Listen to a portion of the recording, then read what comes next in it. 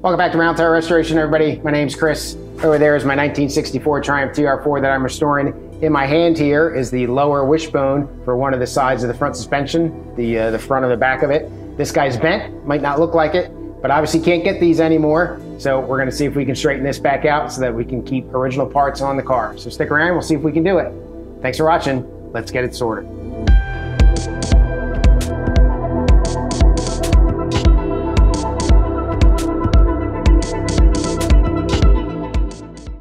Here is that front lower wishbone suspension piece that I was talking about, and you can see that the curvature, I think, in there. And reaching out my favorite form. Now, I say that quite a bit, you know, my favorite form and all that kind of stuff, but I'm not quite sure everybody knows where that is, so I'm going to put a link up in the upper left-hand side of the screen, right-hand side, wherever those things pop up, to the Triumph experience, where I have had a lot of help throughout my my years of restoration. But anyway, this center hole here is where the bump stop goes, and they say it's not uncommon that if somebody nails a bump pretty hard and that bump stop is actuated, that it can kind of bend the wishbone arm against that bump stop. So I'm going to take it that that's kind of what happened here, and all I'm going to do is put it in a press and squeeze it right about here and try to uncreate what happened, assuming it was the bump stop thing, and see if I can't get lucky and not have to get a new one of these. All right, unfortunately on the dynamics of this, it's pretty much right in the center, so not too tricky of a bend here. So we're just going to essentially set this thing up, get it centered up, and bend it the other way. All right, so I've got this top plate here just to kind of spread some of the load, and it'll also give me a relatively flat surface, a little bit easier to eyeball. So that's all I'm doing here. I'm just eyeballing it, and we'll see if I can't get lucky here. All right, so I got some tension there. Just a nice slow pressure and let it hold for a little bit. Yeah, I think this is going to work just fine.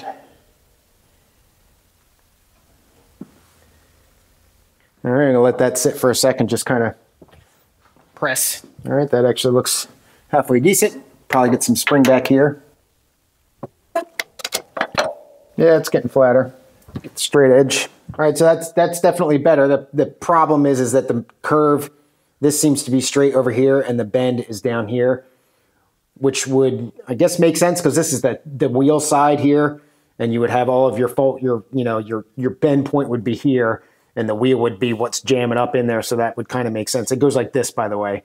So the bump stop is up here, so that would have come up and hit the bump stop, and then the wheel would have tried to travel that much further, and it would have bent this up even further, and you can kind of see that. So I'm nice and straight here, but I'm not so straight here. So probably really I should be touching and bending down more here and using this as my bend point.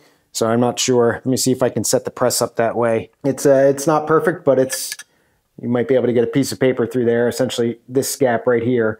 So all I did, instead of, I pressed from the center at the first time, and then I noticed, like I showed you, that one side was a little bit more bent than the other. So all I did was set up like an uneven level here. If you can see on the press, I got this guy here, which is just a little bit shorter than this guy here. So that put it on an angle. And then I favored this side when I pressed, and that seems to have done it. So that's a part saved there, which is a beautiful thing because you can't get these new. And so I'd be looking for it used, though I'm sure they're out there. But anyway, that's great. So we'll move on to something else. Whole array of suspension parts here, up vertical link, lower wishbone, tie rod lever, upper wishbones, the spring plate where the spring goes on the bottom, and all these things have measurements in the workshop manual. Now, if you have some experience with Triumph workshop manuals, you'll find that at times there's mistakes in there, and it's either just blatantly wrong or they omit information or something like that.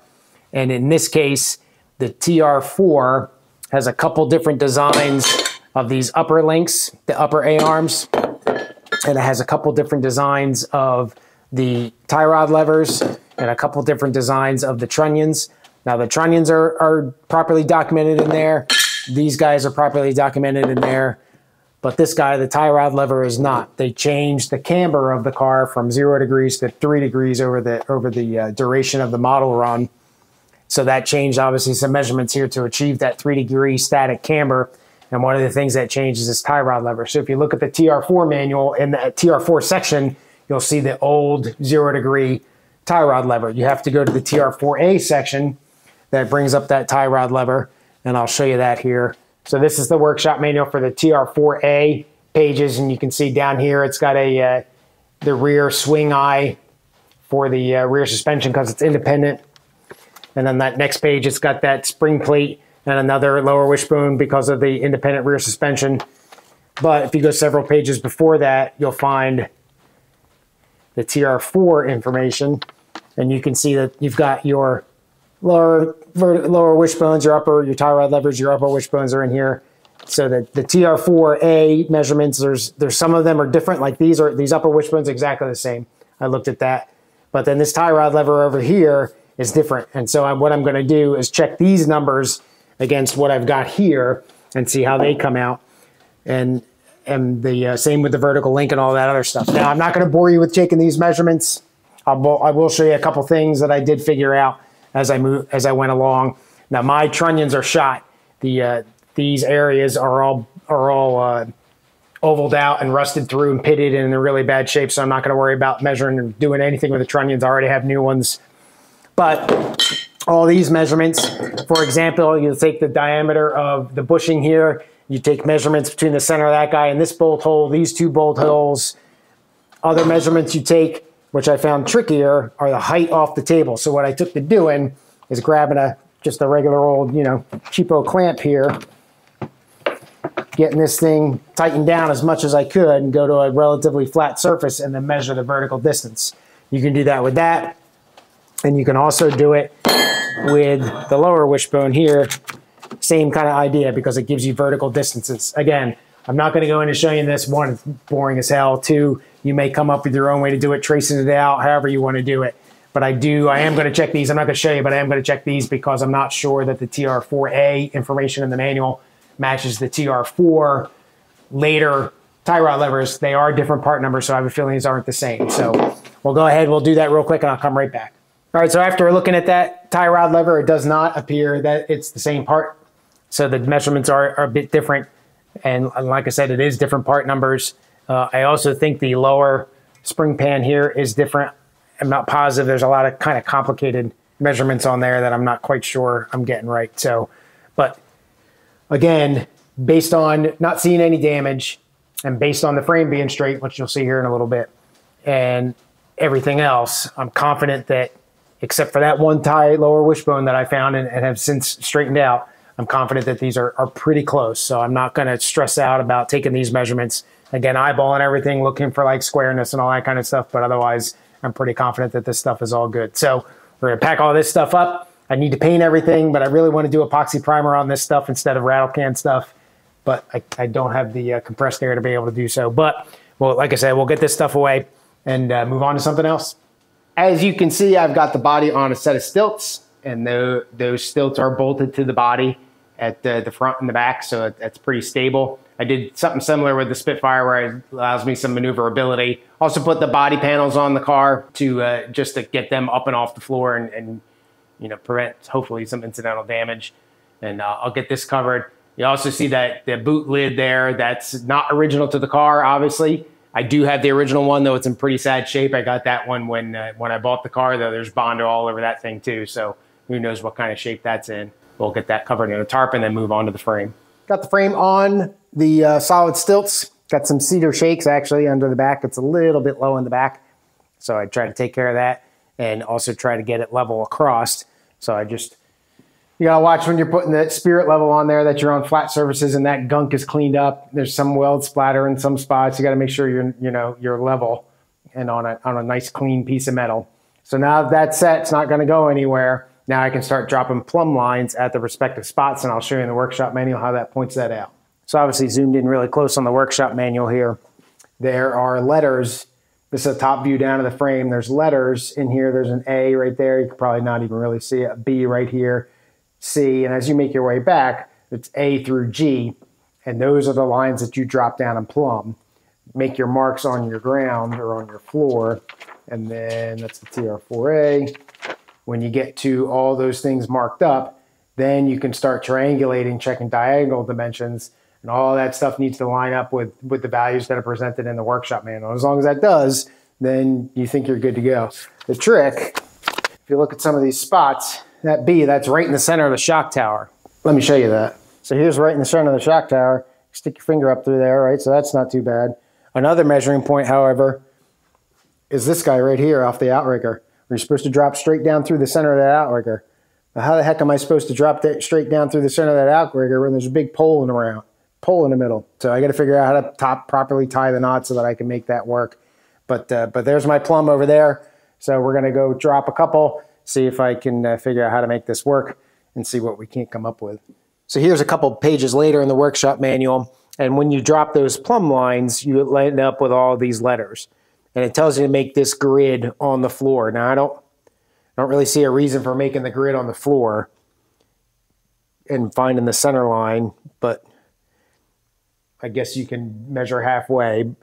But what then you do, once you do that, then you're measuring and you're just taking lengths from like point A here to point C here, point A here to point C here.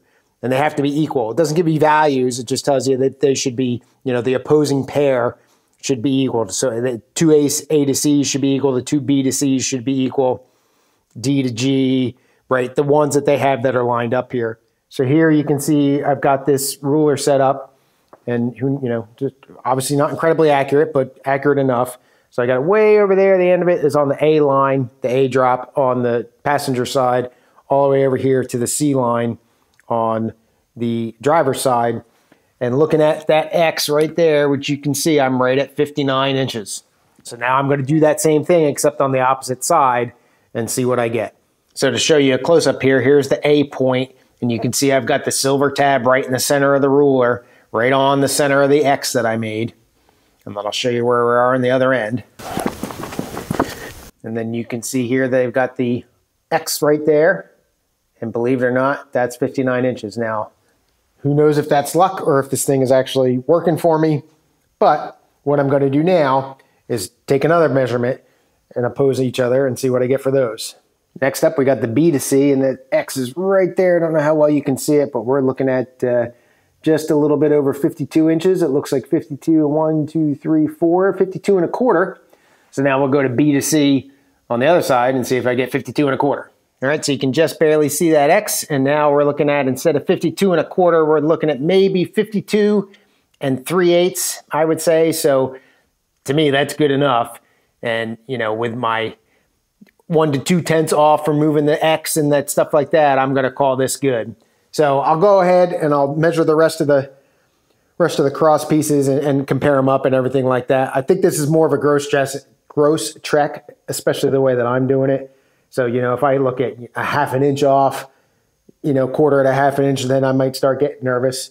But as long as you're consistent, like I'd showed you, where you put the, you know, the center of the tape and the tab right at the 1X and measure on the same side, I think as long as you're consistent, the absolute values don't really matter. It's that they're equal from side to side in all the ways that the workshop manual calls out that it should be. So I'm going to go ahead from there. Like I said, I'll go ahead and do the rest of the measurements. I'll come back and tell you what the results are. Well, believe it or not, everything came out fine. I'm not quite sure if I'm more surprised that I was able to figure out how to do it and it made sense and it worked and double checking it worked, or if the thing is actually straight. Probably more surprised that I could figure it out, to tell you the truth, in the absence of any obvious accident damage like I mentioned. There's still a bunch of checks you can do, like 75, 77 checks the workshop manual has. It goes from like this bolt hole to this bolt hole and all that kind of stuff. I'll do that. I didn't do that on this video. I probably won't show you that at all, just because it's simple measurements.